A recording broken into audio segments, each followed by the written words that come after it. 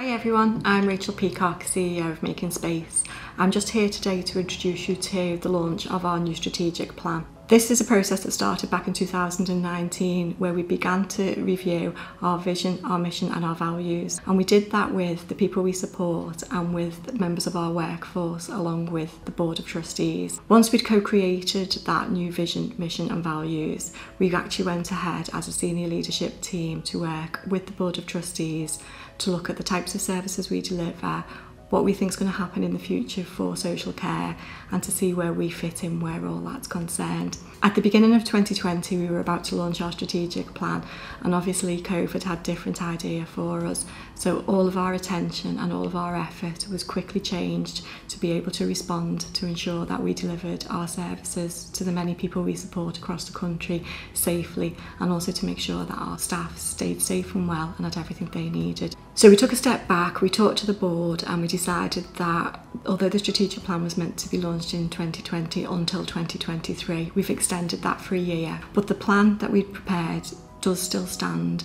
We are still an organisation that delivers residential care, supported living services and community-based care. The way that we're going to deliver the plan is through 4 strategic pillars, and the strategic pillars are a little bit like the foundations of your house. It's what holds your house up. So these pillars are what hold our strategic objectives up, and there are action plans behind each one of these strategic pillars.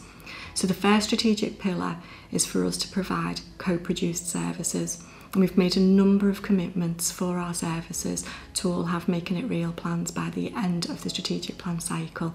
The Making It Real plans will involve the people that are being supported in the services and will include ways to measure how things are being made different and how improvements are being made for the people we support. Our next strategic pillar is in response to what's happening in the adult social care world and the broader world really, and we are committed now to really resourcing and supporting our services to provide digitally capable services. So we've invested quite a lot of time in a project called Project Shine, and what you'll see is a series of projects coming out of Project Shine that all enhance our digital capability as an organisation and include enhancing the digital skills of our brilliant workforce. Our third strategic pillar is care designed for the future.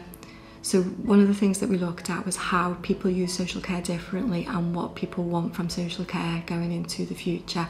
And we've made a commitment that we will work with the people we support and with our commissioners and any other stakeholders, and we will be designing care for the future that meets the needs of people going ahead up to 2024 and beyond 2024. And then our final strategic pillar is to make sure that we have a dedicated and committed workforce. The social care workforce is so important in this country. In Making Space we employ just over 1,000 people and we have 400 volunteers.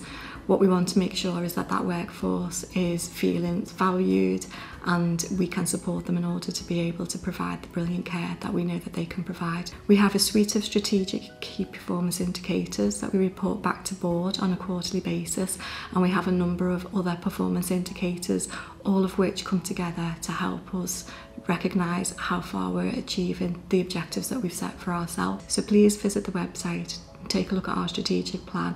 I look forward to keeping you up to date with everything that's happening where that's concerned. Thank you.